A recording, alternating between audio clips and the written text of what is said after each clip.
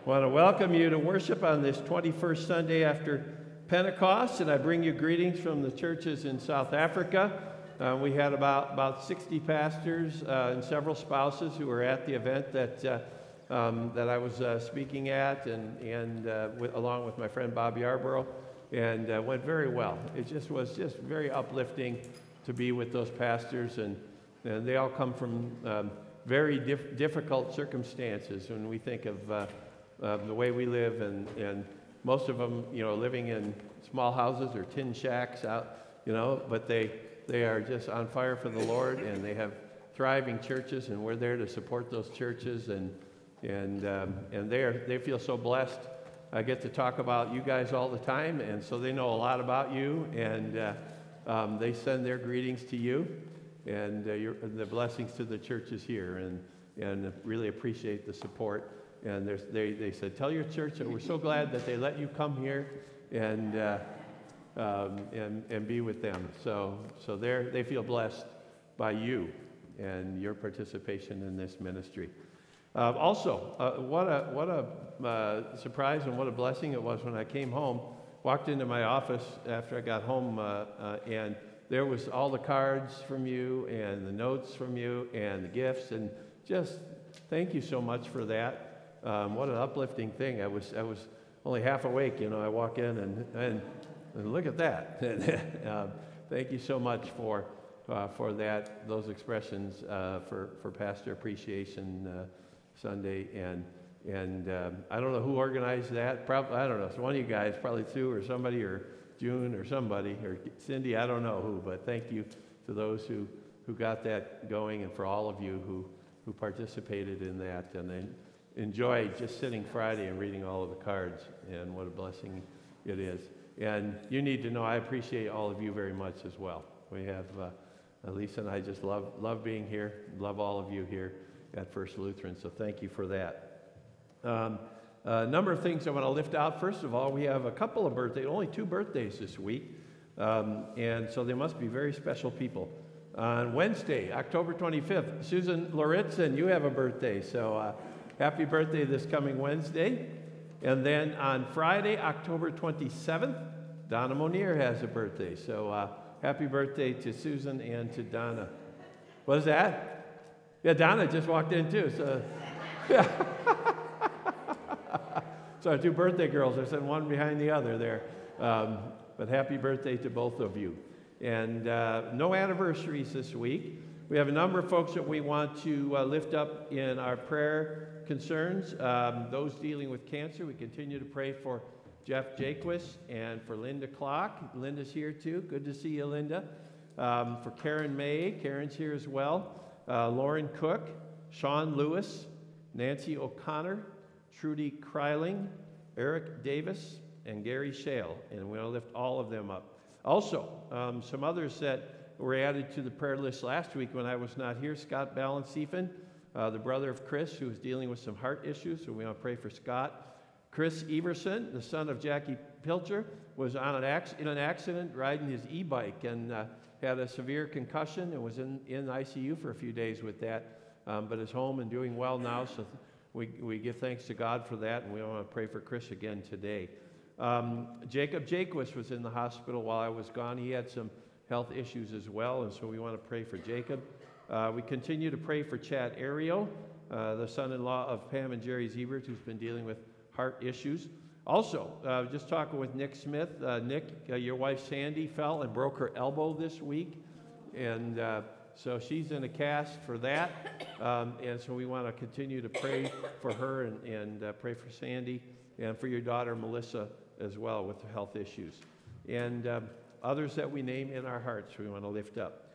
Some other notes. First of all, we will have confirmation class this week, so Wednesday night we'll be back in the saddle there with confirmation. However, there will not be Bible study this week on Wednesday morning or Thursday or evening, and the reason for that is because many months back I agreed to do a speaking engagement at a Lutheran church about an hour from here, talk about the Africa trip. Also, they heard that I had been on Jeopardy, and so they want to know about that too. So, so I don't know which they were more interested in, Africa or Jeopardy, but it's a lunch meeting. So I have to be there at noon.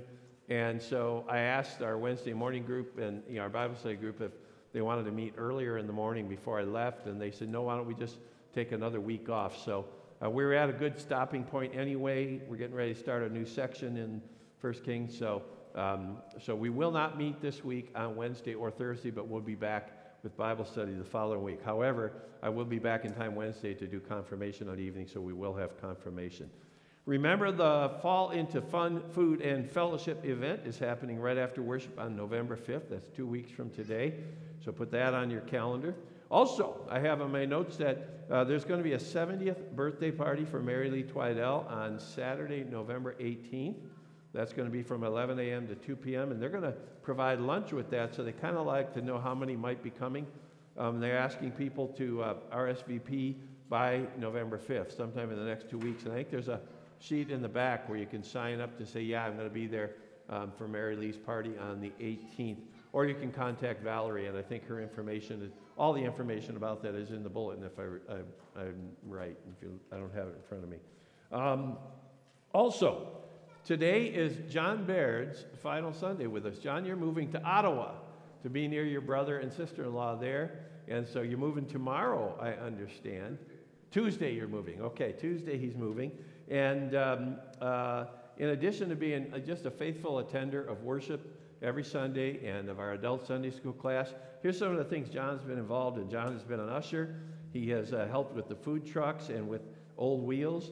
He has helped Dwayne Smith deliver food from Walmart to the senior center twice a week. He has volunteered at the closet for the last 10 years. So you've been very active, John, and God's blessings to you.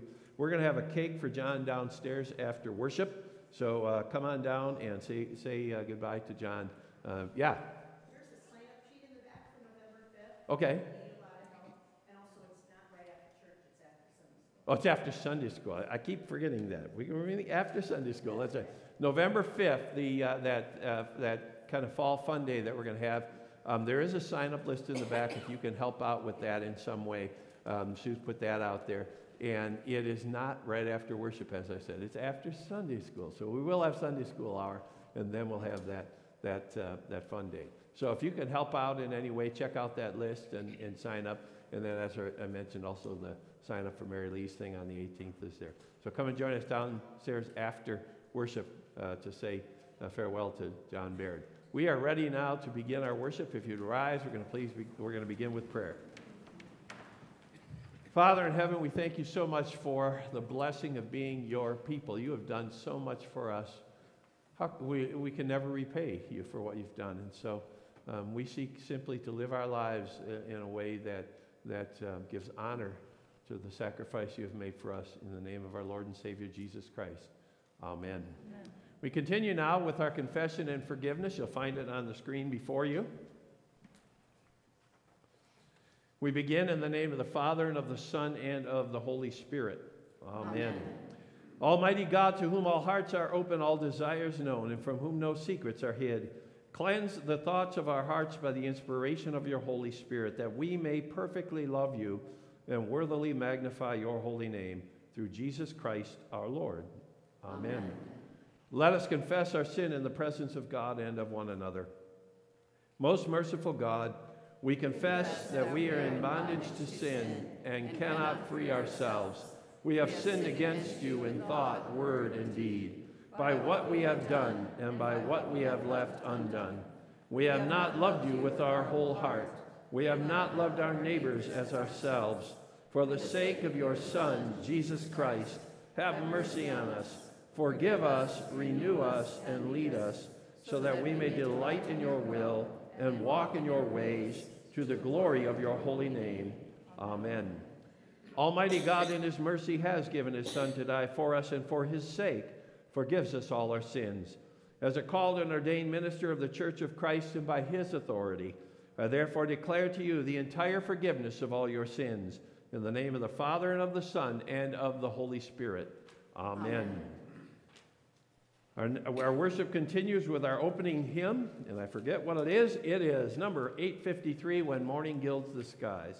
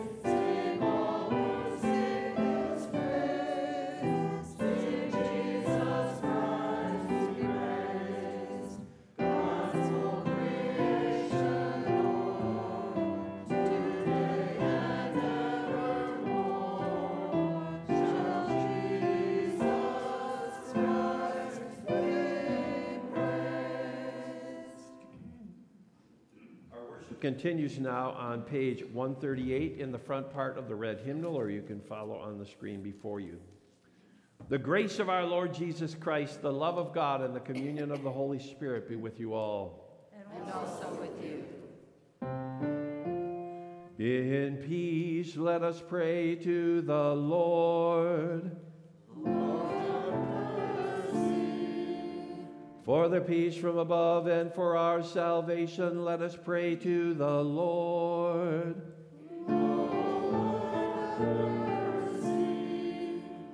For the peace of the whole world, for the well-being of the Church of God, and for the unity of all, let us pray to the Lord.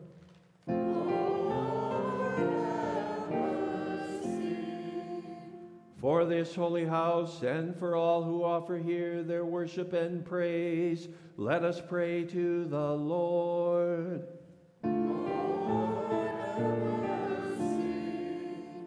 Help, save, comfort, and defend us, gracious Lord.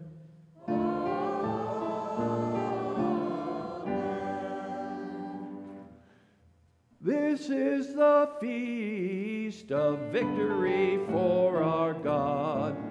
Alleluia, alleluia, alleluia. Worthy is Christ the Lamb who was slain, whose blood set us free to be people of God. This is the feast of victory for our God. Alleluia, alleluia, alleluia. Our riches, wisdom, and strength, and honor, blessing, and glory are His. This is the feast of victory for our God. Alleluia, alleluia, alleluia. Sing with all the people of God, and join in the hymn of all creation. Blessing, honor, glory, and might be to God and the Lamb forever. Amen. This is the feast of victory for our God. Alleluia, alleluia, alleluia. For the Lamb who was slain has begun His reign. Alleluia. This is the feast of victory for our God. Alleluia, alleluia, alleluia.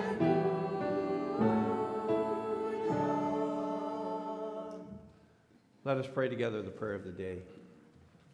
Sovereign God, raise your throne in our hearts. Created by you, let us live in your image. Created for you, let us act for your glory. Redeemed by you, let us give you what is yours. Through Jesus Christ, our Savior and Lord. Amen. Please be seated for our choir anthem.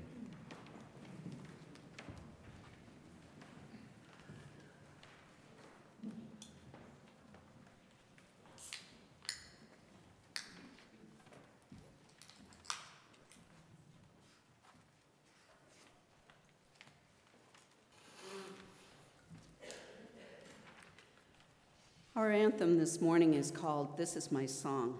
I chose this anthem in September before I knew that it would be the Sunday Pastor returned from South Africa or that there would be war in the Middle East.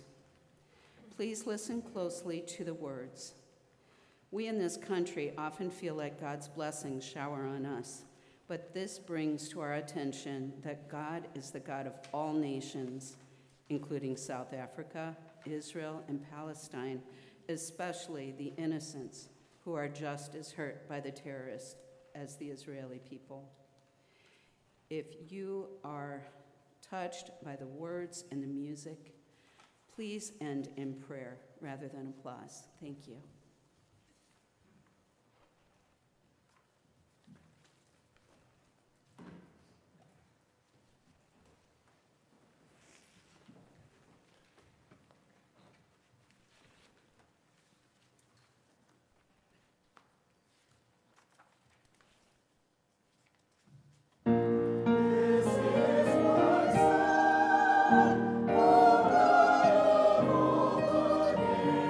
Nation.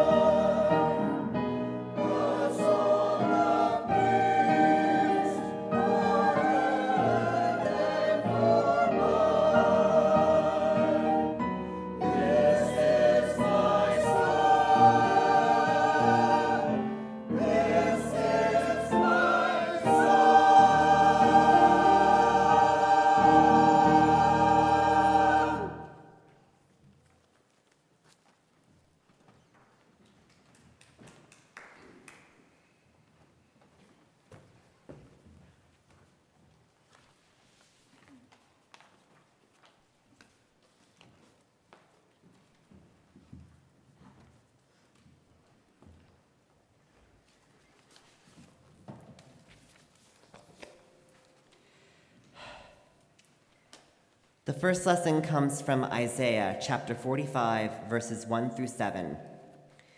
Thus says the Lord to his anointed, to Cyrus, whose right hand I have grasped to subdue nations before him and to loose the belts of kings, to open doors before him that gates may not be closed. I will go before you and level the exalted places. I will break in pieces the doors of bronze and cut through the bars of iron. I will give you the treasures of darkness and the hoards in secret places, that you may know that it is I, the Lord, the God of Israel, who call you by your name for the sake of my servant Jacob and Israel, my chosen. I call you by your name. I name you, though you do not know me. I am the Lord, and there is no other. Beside me there is no God. I equip you, though you do not know me, that people may know, from the rising of the sun and from the west, that there is none besides me. I am the Lord, and there is no other. I form light and create darkness. I make well-being and create calamity. I am the Lord who does all these things. The word of the Lord. Thanks be to God. Our responsive reading is Psalm 96, verses 1 through 9. Oh, sing to the Lord a new song. Sing to the Lord, all the earth. Sing to the Lord, bless his name. Tell of his salvation from day to day. Declare his glory among the nations, his marvelous works among all the peoples. For great is the Lord, and greatly to be praised. He is to be feared above all gods. For all the gods of the peoples are worthless idols, but the Lord made the heavens. Splendor and majesty are before him. Strength and beauty are in his sanctuary. Ascribe to the Lord, O families of the peoples. Ascribe to the Lord glory and strength. Ascribe to the Lord the glory due his name. Bring an offering and come into his courts. Worship the Lord in the splendor of holiness. Tremble before him, all the earth. The second lesson is from Romans chapter 13, verses 1 through 14. Let every person be subject to the governing authorities, for there is no authority except from God, and those that exist have been instituted by God. Therefore, whoever resists the authorities resists what God has appointed, and those who resist will incur judgment. For rulers are not a terror to good conduct, but to bad. Would you have no fear of the one who is in authority? Then do what is good, and you will receive his approval. For he is God's servant for your good. But if you do wrong, be afraid, for he does not bear the sword in vain. For he is the servant of God, an avenger who carries out God's wrath on the wrongdoer. Therefore, one must be in subjection not only to avoid God's wrath, but also for the sake of conscience. For because of this, you also pay taxes, for the authorities are ministers of God attending to this very thing. Pay to all what is owed to them, taxes to whom taxes are owed, revenue to whom revenue is owed, respect to whom respect is owed, honor to whom honor is owed. Owe no one anything except to love each other. For the one who loves another has fulfilled the law. For the commandments, you shall not commit adultery, you shall not murder, you shall not steal, you shall not covet. Any other commandments are summed up in this word: you shall love your neighbor as yourself. Love does no wrong to a neighbor, therefore love is the fulfillment of the law. Besides this, you know the time that the hour has come for you to wake from sleep, for salvation is nearer to us now than when we first believed. The night is far gone, the day is at hand. So then let us cast all the works of darkness and put on the armor of light. Let us walk properly as if in daytime, not in orgies and drunkenness, not in sexual immorality and sensuality, not in quarreling and jealousy, but put on the Lord Jesus Christ and make no provision for the flesh to gratify its desires. The word of the Lord. Thanks be to God.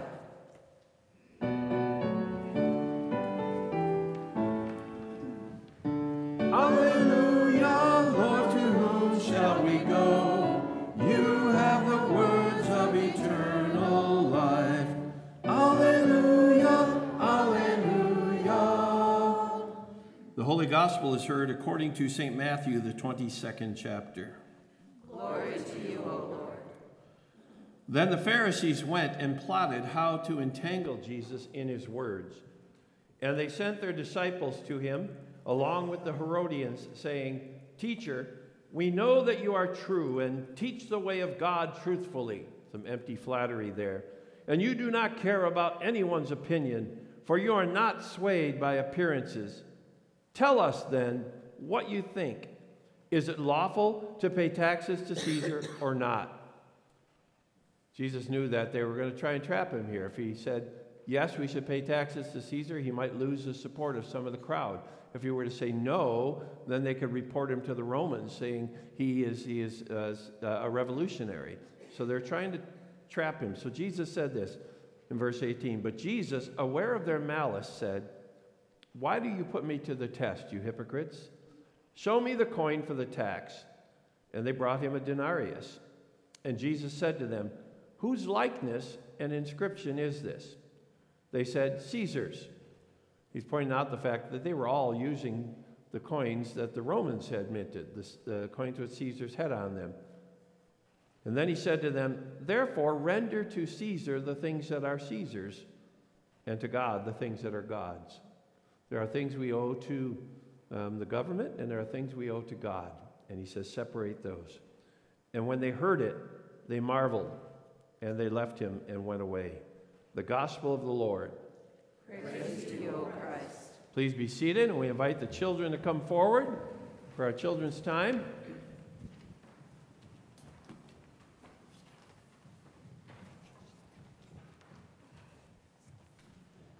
All right. Come on down. We got a small group today, but you guys are going to be loud, right? When I say good morning, you're going to say good morning. Ready, Darcy? You ready? Good morning. Good morning. Oh, you guys did very well. Yeah. It was good to see all of you guys. Well, you know that I was not here last week. Do you know where I was? Where was I? Where was I? South Africa. That's right. I was in the country of South Africa. And thank you to Mrs. Smith for doing our children's time last week and sharing with you. Yes, I was in South Africa, and I was meeting with a lot of pastors there, and we were doing some teaching and helping to build up the churches there, strengthen the churches. Did you know there are Christian churches all over the world? And I met with the pastors of about 60 of those churches. It was really, really exciting. Something else happened to me, though, when I was there in South Africa. The place we were staying at, right after lunch, we had a little bit of free time, and I went back to my room to rest a little bit. And while I was sitting in my room resting, all of a sudden I heard what sounded like singing. And so I got up and I walked outside my door, and there in this courtyard, under the branches of a big tree, were about 30 or 40 children. And they were singing. They were having like a day camp there, and they were doing activities, and they were singing. They're all under the shade of the tree, and they're singing, and they're dancing, and it was really fun. I just stood there in the doorway and watched them. And I thought about you guys. I thought about how, their skin was black, and ours is white, and so they had those outward differences, but inside, they were all the same as we are, because inside they all loved Jesus, and they were singing the praises of Jesus. And it reminded me of when I walked through the hall at the beginning of Sunday school hour, and I hear the singing coming out of the room where you guys are doing your opening before Sunday school. And sometimes, I don't even know if you see me sometimes. Sometimes I stop outside the door, and I just listen to you guys for a while, because it's such a joy to hear you singing. And so when I saw them singing in Africa, I thought of you guys singing the praises of Jesus just like them.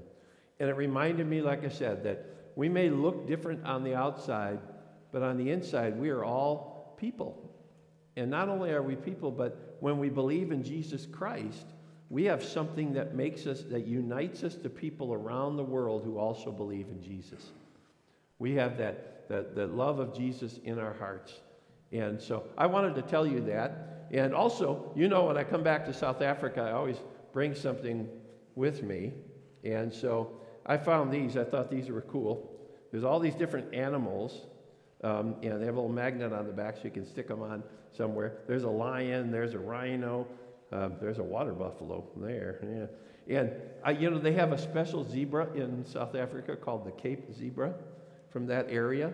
And I saw some out in the wild for the first time. I'd never seen them before. I saw 3 of them. And I said, oh, there's some zebras. And the guy that was driving me said, oh, yeah, we see those once in a while. And I said, that's the first time I've seen them. And he says, oh, you should have told me. I would have pulled over and you could have. There was a fence along the road, kind of like we have fence along the interstate here. And beyond there, out in the open field, there were 3 zebras. It was pretty cool. So there's some zebras in here and some gazelles. There's all kinds of cool things. So and when you come up to get your treat today, take a look through here and take one of these as well. I'll put those right there.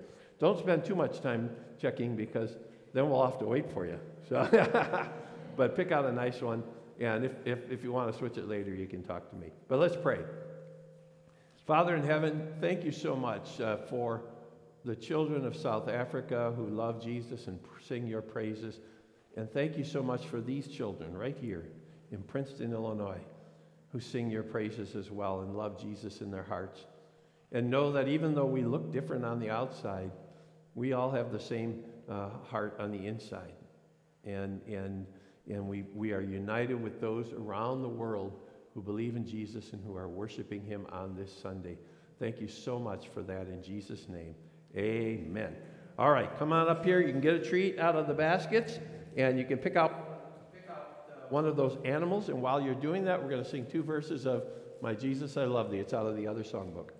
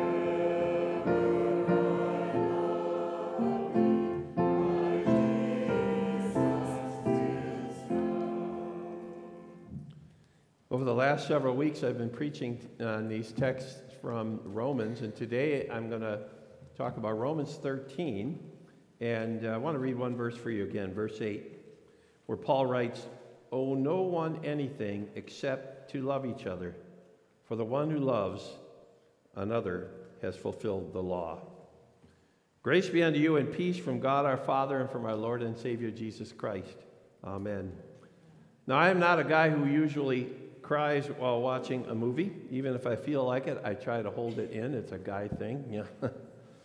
But there was one scene in a movie that I went to. This is about 25 years ago, and I remember going to see it in the theater, and it really got to me, this scene. The movie was Saving Private Ryan, and you've all seen it probably on video or whatever, but maybe some of you saw it in the theater.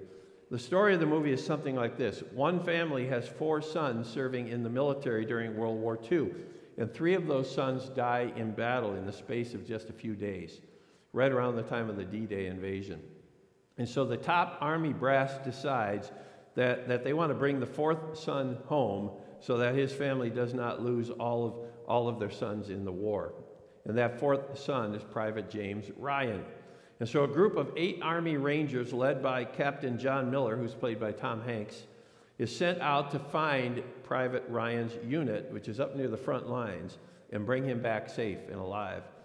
And a lot of adventures happen along the way, and in the process of saving Private Ryan, several of the 8 men in the unit die, including Captain Miller himself. Hope I didn't just give it away, but Miller's last words to Private Ryan as he dies there, Private Ryan's holding him in his arms, and Tom Hanks' character Miller is dying. And he looks up into Private Ryan's face and he says, "James, earn this. Earn it." And the movie then goes from there. It jumps to the present day, where an old man is standing in front of a grave at a military cemetery in Normandy. And his wife and his children are standing a few feet behind him. The old man is Private Ryan. And the grave is the grave of Captain Miller. And Ryan's wife comes up behind him and puts her hand on his shoulder, and he turns to her with tears in his eyes, and he says, "Tell me I've led a good life." And she says, "What?" And he says, "Tell me I'm a good man." And she says, "You are." And then he turns back to the gravestone and he salutes it. I get choked up just thinking about it. Private Ryan stood there remembering the sacrifice that those men had made so that he could come home alive. And he wondered if he had lived a life that was worthy of that sacrifice. Now, he knew that he could never really do enough to earn the incredible gift that those men had given to him. But he wondered if his life had done justice to what they had done. Now, as I think about that scene, I wonder if you and I think often enough about the sacrifices that have been made for us. And when I say that, I'm not just talking about the sacrifices of those in the armed forces who gave the best years of their youth and health of their bodies and sometimes their lives to preserve the freedoms we enjoy today. And I'm not just talking about the sacrifices of our parents and our ancestors who prayed and fought and worked so that we could enjoy the fruits of their labors in this most prosperous country in the history of the world. No, when I think about the sacrifices that have been made for us, the first one that comes to my mind is the sacrifice that God made for us. When he entered into this world in the person of Jesus Christ, the second person of the Holy Trinity, and he lived with us, and he worked with us, and then he suffered for us on the cross, and he died for us.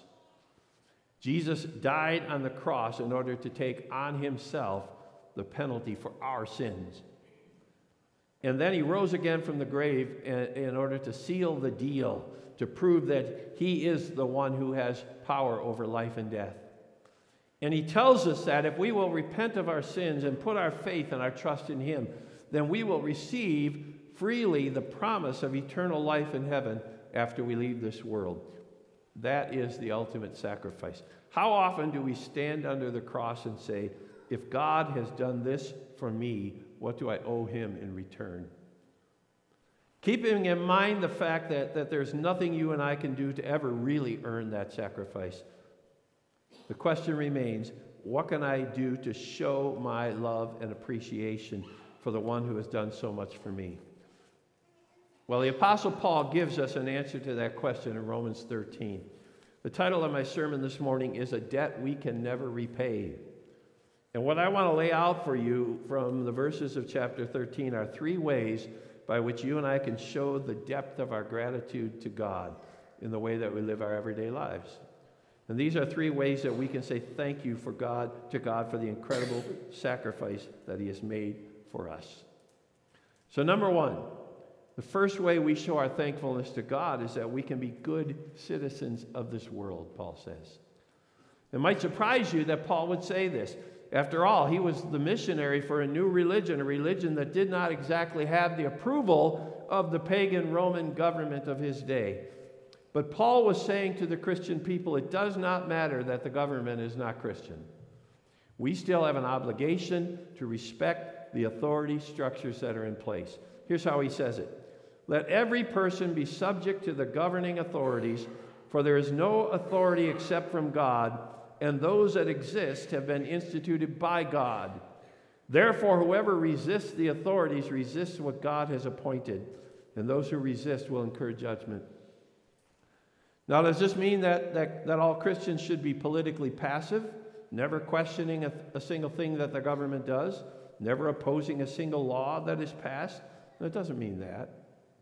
What Paul is describing here is good government, and by good government, he means government that governs according to the natural laws of right and wrong, which God has established in the universe.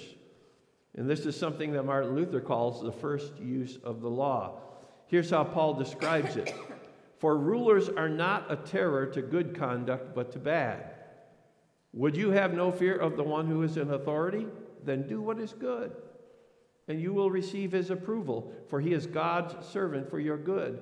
But if you do wrong, be afraid, for he does not bear the sword in vain.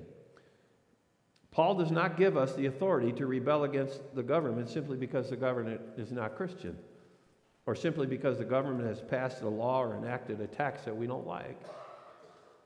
Now, I had to learn this lesson the hard way right after Illinois passed that seatbelt law many years ago. I've never had any problem with laws requiring, putting seatbelts on minors. Never had a problem with that. But when they passed a law requiring adults to wear seatbelts, it kind of bugged me. I don't know why it did. It just did. I figured we should be allowed to make those decisions for ourselves. So I was a rebel. And 4 tickets later, I learned my lesson. It is not easy to get 4 seatbelt tickets in 3 years. I think God gave me that string of bad luck to knock a little sense into my stupid head. Now, there are some very legitimate reasons why a Christian might sometimes oppose or even rebel against the government, but those are much bigger than a seatbelt law. In general, there are 2 legitimate reasons why a Christian might be called by God to resist the government authorities. One is that we must resist if the government tells us we cannot worship our God. We have a number of stories in both Old and New Testaments where believers had to resist the government for this very reason. In the Old Testament, Daniel was ordered not to pray, and he refused, and was thrown into the lion's den, where God delivered him. Also in the Old Testament, we talked about this story in the summer also, Shadrach, Meshach, and Abednego were ordered to worship an idol of the king, and they refused, and they were thrown into the fiery furnace, and God delivered them as well. In the New Testament, Peter and the apostles were ordered by the religious authorities in Jerusalem, you cannot, you should not, you shall not preach about Jesus Christ. And Peter responded saying, we must obey God rather than men. We must resist if the government tells us we cannot worship our God. Secondly, we must resist if the government is in serious violation of God's word. During World War II, the Nazi government in Germany ordered the roundup of all the Jews in order to take them to the concentration camps where millions of them were eventually slaughtered. And it was against the law to speak out against this policy or to hide Jews so that they would not be taken. Many Christians understood very clearly that they could not obey such laws. Many of them, like Pastor Dietrich Bonhoeffer or Corrie ten Boom, suffered horribly, even died because of their opposition to such government immorality. And so we must resist if the government is in serious violation of the Word of God. But when the government is simply carrying out its legitimate function, Paul says we are called by God to obey, even if it drives us crazy sometimes. Paul says, pay to all what is owed to them, taxes to whom taxes are owed. Jesus said the same thing in our gospel. Revenue to whom revenue is owed, respect to whom respect is owed, honor to whom honor is owed.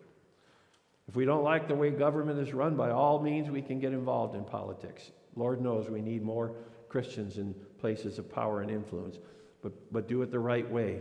Live your life in a way that brings honor to the name of Jesus. One way that we can show our thankfulness to God is to be good citizens of this world.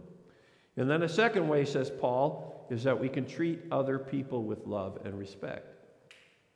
I can imagine there's nothing that angers God more than to see those who call themselves Christians being mean and nasty to other people. Not only is it just flat out wrong to treat people badly, but when Christians treat people badly, it is a horrible witness for Jesus Christ. I read a story once about a man who was running late for work. It was a beautiful morning, and everyone had their car windows down.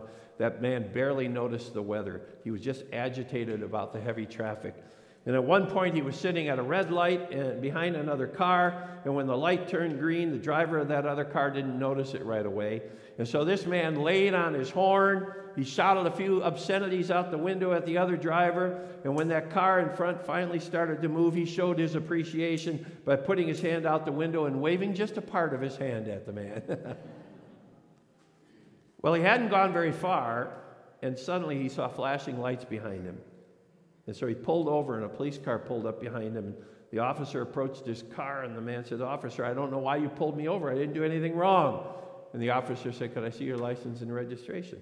And the man handed them out the window, and the officer said, "Is this your car, sir?" And the man said, "Of course it's my car. Why would you think it wasn't my car?" And the officer said, "Well, I saw the way you acted back there at that traffic light, and then I saw the bumper sticker on your car that says Jesus is Lord, and I figured you had to have stolen this car." People, if we're going to carry the name of Jesus into the world, we need to be good witnesses of that name. Paul says, "Owe no one anything except to love each other. For the one who loves another has fulfilled the law. The commandments, you shall not commit adultery, you shall not murder, you shall not steal, you shall not covet, and any other commandment are summed up in this word, you shall love your neighbor as yourself." Love does no wrong to a neighbor. Therefore, love is the fulfilling of the law. We owe other people in this world our love and respect, not necessarily because of how they treat us, but because of how God has treated us.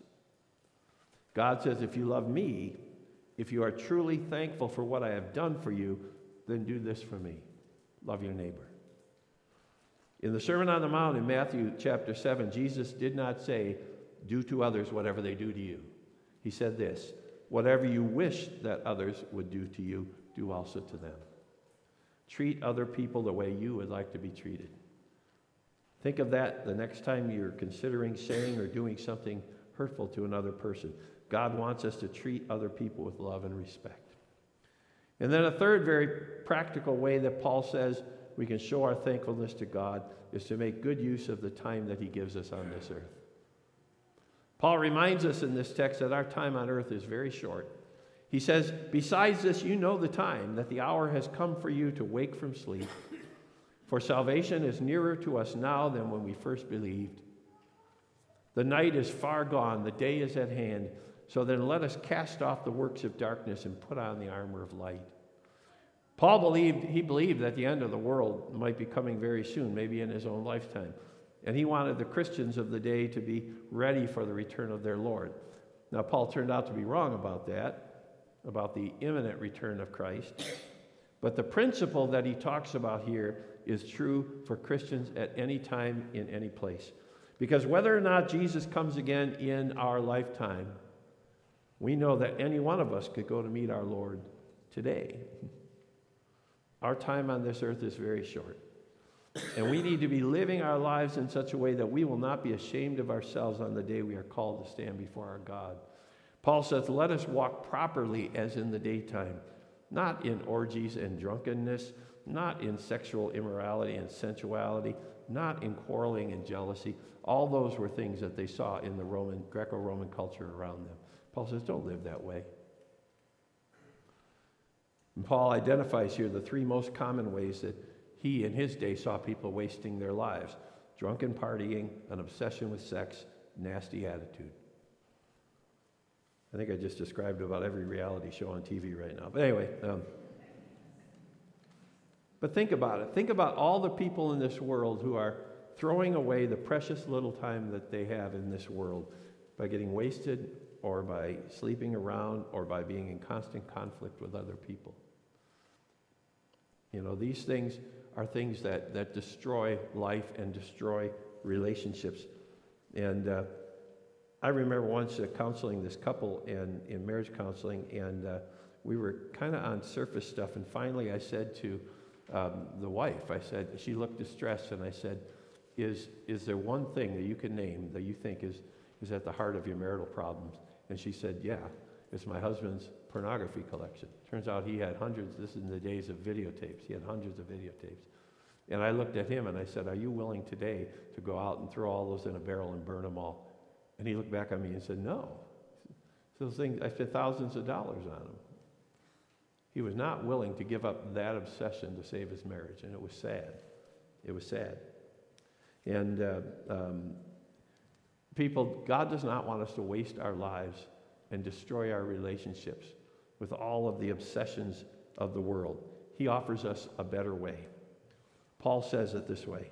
He says, but put on the Lord Jesus Christ and make no provision for the flesh to gratify its desires. You know, several years ago, there was a phrase that became very popular. It was represented by the initials WWJD. You remember that? What would Jesus do?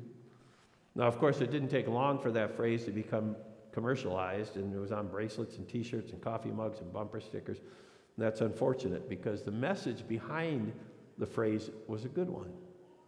Whenever you are considering a course of action, first ask yourself the question, what would Jesus do if he were in the same situation? Paul is urging us in this text to do something very much like that when he says, put on the Lord Jesus Christ. Urging us to think and speak and act in ways that reflect what Jesus would do in that situation. Paul is saying Jesus would not waste his time on all of the immorality that's going on in our culture. And if Jesus wouldn't do that, then neither should we. How do we show our thankfulness to a God who has done so much for us? We owe God a debt we can never repay, not in a million lifetimes. How do we live in response to that grace? Paul says we respond by living the way God wants us to live, by being good citizens of this world, by treating others with love and respect, and by making good use of the time that God has given us, not wasting it on immorality, but putting on Christ and living as Christ would live. It is the least that we can do for the one who gave his life for us, the one we call our Lord and Savior, Jesus Christ. Amen and amen. Please rise, and we're going to confess our faith together in the words of the Apostles' Creed. I believe in God, the Father Almighty, creator of heaven and earth. I believe in Jesus Christ, his only Son, our Lord. He was conceived by the power of the Holy Spirit and born of the Virgin Mary. He suffered under Pontius Pilate, was crucified, died, and was buried. He descended into hell.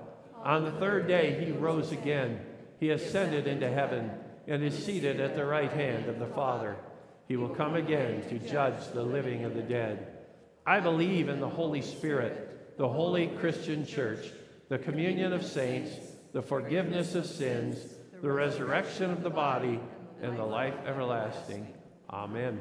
Please be seated, and we sing hymn number 800, Spirit of God, Descend Upon My Heart.